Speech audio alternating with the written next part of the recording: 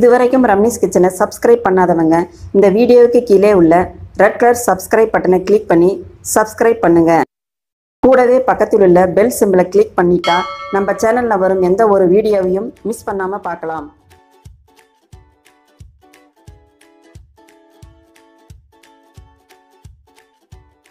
Hello friends, இன்னைக்கு நம்ம கிச்சனில் சுகர் இல்லாமல் ஃபுட் கலர் இல்லாமல் சாதத்தில் அல்வா செய்வது எப்படி என்ன பார்க்கலாம் வாங்க.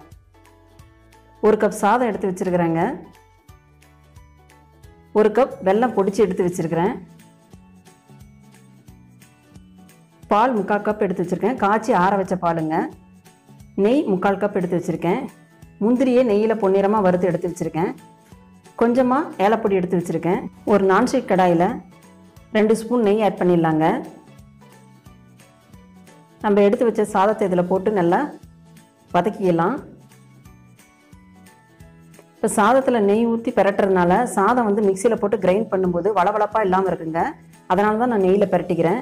இப்போ பெரட்டிட்டேங்க. இப்போ இதை எடுத்து ஆற வச்சுக்கலாம். இப்போ ஆறிடுச்சுங்க. ஆறினதான் நம்ம மிக்சி ஜாரில் போட்டு கிரைண்ட் பண்ணிக்கலாம். இன்றைக்கி நான் வந்து இதில் பால் ஆட் பண்ணுறேங்க.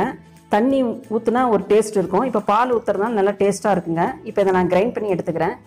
இந்தமாரி பேஸ்ட்டாக நல்லா கிரைண்ட் பண்ணி எடுத்துக்கோங்க. நல்லா நெய்ஸான பேஸ்ட்டாக இருக்கணும். இந்த அளவு கிரைண்ட் பண்ணி எடுத்துருக்கேன். இப்போ ஒரு நான்ஸ்டிக் கடாயில் நம்ம எடுத்து வச்ச ஒரு கப் வெல்லத்தை ஆட் பண்ணிடலாங்க.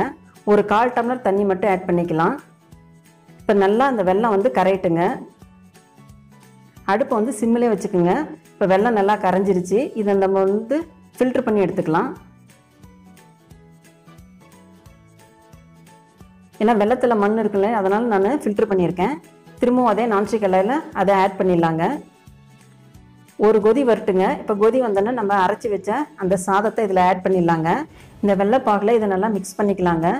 நான் இன்றைக்கி வந்து ஒரு விஸ்கை வச்சு இதை நல்லா மிக்ஸ் பண்ணிக்கிறேன். உங்கள்கிட்ட அப்படி விஸ்க் இல்லைன்னா நீங்கள் வந்து இந்த பாகை வந்து ஆற வச்சு அதுலேயே நீங்கள் ஆட் பண்ணி கையாலே நல்லா மசிச்சிக்கலாம். நல்லா கையால் மசித்து கட்டி இல்லாமல் எடுத்து திருப்பி நான்ஸ்டிக் கடாயில் இதுமாரி ஆட் பண்ணிவிடுங்க. நான் இன்றைக்கி இதில் ஆட் பண்ண சாதத்தில் உப்பு எதுவும் சேர்த்துலைங்க. உப்பு சேர்த்தாத சாதம் தான் நான் இதில் ஆட் பண்ணியிருக்கேன் நான் உங்களுக்கு. இப்போ பாருங்கள், இந்தளவு கட்டி இல்லாமல் நல்லா உடச்சி விட்டுறலாம். இப்போ இதில் 2 ஸ்பூன் நெய் ஆட் பண்ணிக்கலாங்க. இதை நல்லா மிக்ஸ் பண்ணிக்கலாம். அடுப்பை வந்து மீடியத்தில் வச்சுக்கோங்க. கை விடாமல் நல்லா கிளறுங்க, இல்லைன்னா அடி பிடிச்சிரும். இந்தளவு நல்லா கிளறிக்கிங்க. இப்போ இதில் நம்ம திரும்பவும் கொஞ்சம் நெய் ஆட் பண்ணிக்கலாங்க. இதையும் நல்லா மிக்ஸ் பண்ணிக்கலாம். கொஞ்சம் அல்வா நல்லா சுருண்டு வரணுங்க. இப்போ கொஞ்சம் நல்லா சுண்டிடுச்சு. இந்த ஸ்டேஜில் நம்ம பொடிச்சு வச்ச ஏலப்பொடியை கொஞ்சமாக ஆட் பண்ணிடலாம். இதையும் நல்லா மிக்ஸ் பண்ணிக்கலாங்க. இப்போ நம்ம நெய்யில் வறுத்து வச்ச முந்திரி அதில் ஆட் பண்ணிடலாங்க. இப்போ இதெல்லாம் நல்லா ஒன்று சேரலும் நல்லா மிக்ஸ் பண்ணிக்கலாம். அல்வா நல்லா சுருண்டு வரணுங்க. அந்தளவு கிளறிக்கணும் நல்லா கைவிடாமல்.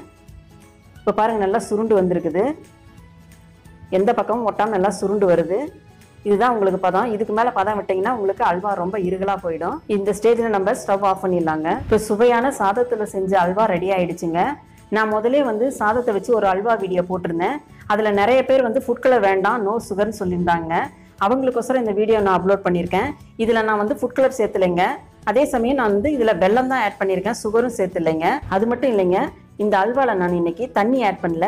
தண்ணிக்கு பதிலாக இதில் பால் ஆட் பண்ணியிருக்கேன். இந்த பால் ஆட் பண்ணதுனால அல்வா வந்து ரொம்ப டேஸ்ட்டாக இருக்குங்க. அதனால தான் இன்னைக்கு நான் பாலை வச்சு நான் உங்களுக்கு அல்வா செஞ்சு காமிச்சிருக்கேன். இந்த டிஷ் உங்களுக்கு பிடிச்சிருக்குன்னு நினைக்கிறேன். இந்த டிஷ் உங்களுக்கு பிடிச்சிருந்தா ட்ரை பண்ணி பாருங்கள். ட்ரை பண்ணி பார்த்துட்டு உங்கள் கருத்துக்களை கமெண்ட் பண்ணுங்கள். இந்த வீடியோ உங்களுக்கு பிடிச்சிருந்தா லைக் பண்ணுங்கள். மறக்காமல் உங்கள் ஃப்ரெண்ட்ஸ் எல்லாத்துக்கும் ஷேர் பண்ணுங்கள். மீண்டும் உங்களை அடுத்த வீடியோவில் சந்திக்கிறேன். நன்றி.